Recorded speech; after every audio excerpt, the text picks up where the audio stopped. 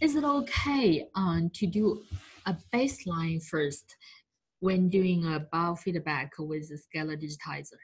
Right, well, baseline, for people that aren't aware, is a way where Spooky can smooth out and increase the accuracy of biofeedbacks.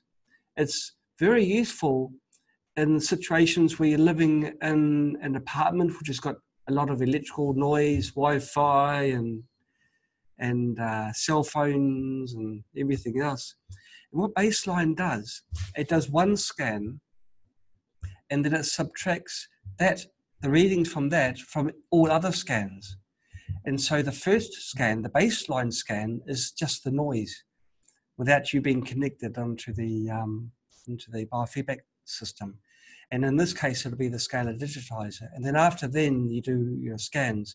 But the good thing about Scalar Digitizer is that it's not affected so much by that noise. And so the signal will be quite pure anyway.